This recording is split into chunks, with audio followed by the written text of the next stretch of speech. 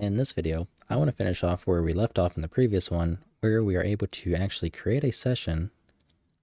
Well, we have the logic and code there to create a session, but we end up with this warning that we cannot create it because we are not logged in. So we got to make sure we log into EOS before we do anything else. Then once we log in, we should be able to create a session, destroy the sessions, find sessions, and all that fun stuff without much of a headache. Let's head back over to our game instance, and I'm going to create a new function, and I'm going to call it login. So under init, I'm going to do void login. Okay, so then under init, after we get our online subsystem, I want to go ahead and call login, and in here I want to do everything else.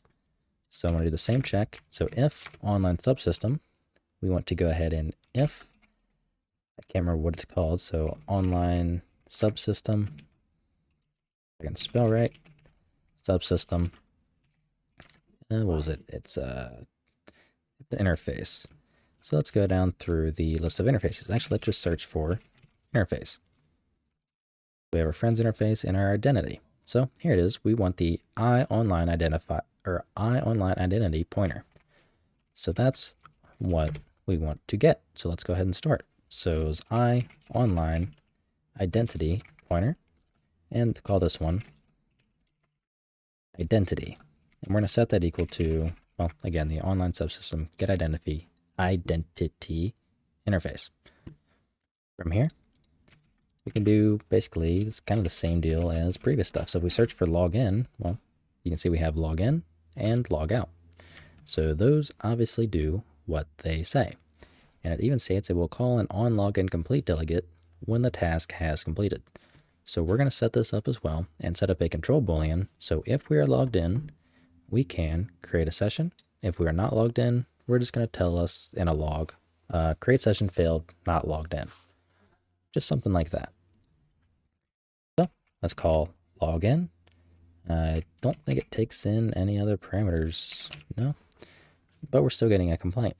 So it's saying the type is incomplete, indicating that we need to include this interface. So the iOnline identity interface. So we're going to go include interfaces. We search for identity, we have online identity interface. And that should fix up that complaint and allow us to see the rest of the parameters. So again, local user number is going to be 0 because, well, we're not doing split screen or anything. Then we want to pass in the F online account credentials. So F online account credentials. So that's going to be our remaining parameter there. So if we look at credentials, we have 4 things: ID, token, type, and we can ignore the debug string. So ID of the user logging in, so this can be nothing. Are these strings? Yeah, F string. So ID equals F string. And then we have token, same thing, we can ignore it. What we want is the type. So we want to set the type to equal something specific. However, I'll show you how you can look through the types here in a second of what you might want. So we head over to plugins. This is why you might not have this depending on whether or not you followed the manual installation or not. But this is why I did it. Go to online subsystem EOS, go to private, scroll down to user managed EOS.cpp. I'll say, is it going to load? And we need to scroll down. So wherever, basically we're going to be checking for this type. So if this type equals something. So if we search for .type, it should come up, in which case it does. So here you can see, yeah, we have 3 different types. So we have if else for exchange code, developer, and account portal. We want account portal. So let's copy that and paste it in. So this is going to be the one that we want. So that solves our login credentials. Now we want to set up the, the login delegate. So when the login's completed, we want it to fire off a delegate. So we're going to do identity. Let's see, login, on login complete delegate. So called when a user account login has completed. Find I can go back. Where's UObject? And it's, I thought it was bind, unless am I being dumb? Yeah, it is add. I don't know why I was thinking it was bind. But when I add a UObject, pass in this because it's our own class, and then we need to create a function for this. So I want to go ahead and go to the delegate, see the parameters. All right, so it looks like I believe these can be ignored. We're going to control click to on login complete. So as well as I can see here, takes in the local user number. B was successful. That's actually it. Yes. So here's the parameters. So integer 32, boolean, f unique net ID, and f string. So I'm going to copy all these parameters, go to our game instance side h, and do a void on login complete, and pass in those parameters. All right.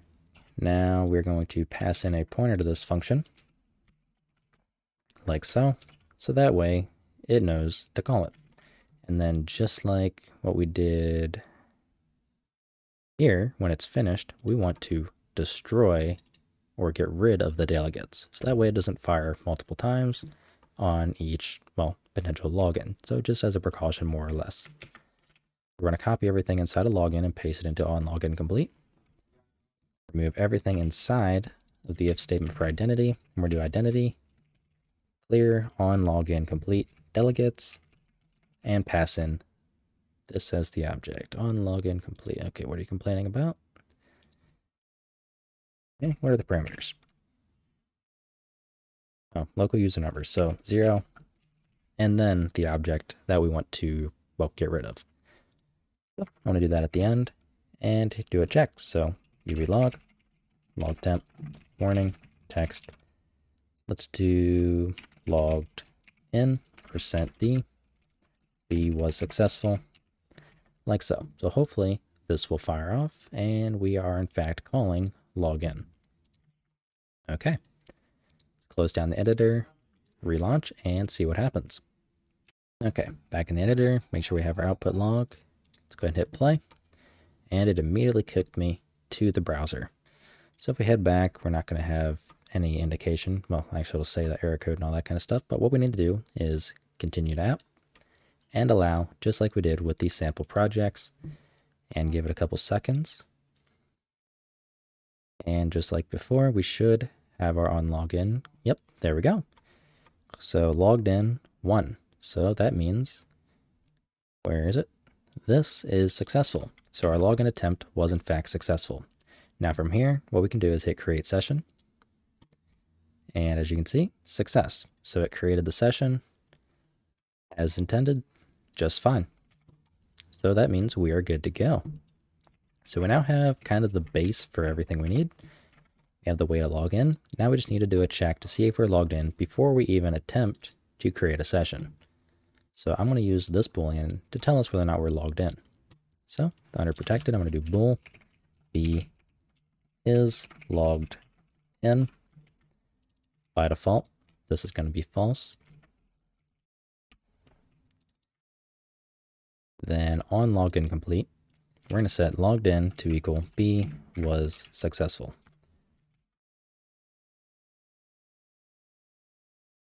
Actually, I'll leave that log there, indicating that we are in fact logged in. Then if we head down to create session, we want to do a check. So if b is logged in and the online subsystem is valid, we want to create a session. However, that might give us some ugly results, so I'm just going to wrap it in a separate if statement. So if b is logged in, otherwise we want to print out a log here in the else stating that cannot create session not logged in. And I'm going to change this from warning to error. Although I guess warning would be a better fit. Yeah, why not? We'll just take it to error just to really let us know. All right. Let's give this one more try and just confirm that it does work. Okay, let's hit play, and it may or may not kick us back out. It does. So while we're not logged in, I want to hit create session, and there we go. Cannot create session, not logged in. So what I'm going to do, continue to app and allow, just like last time, and wait for it to finish, because if I still hit create session, it's going to say not logged in. So we have to wait. Well, I'm kind of speaking to the choir here, obviously, until it is finished. So we are now logged in. Create session, successful. So we're good to go. So now we have proper logging in, creating the session, and everything's simplified. Like everything's easy and good to go. So we could set up some form of way to tell when we've logged out and that kind of stuff. And that'll just basically, I don't see why we necessarily would log out, but maybe you have some sort of inactivity dealio, do that. I don't know. Use your imagination.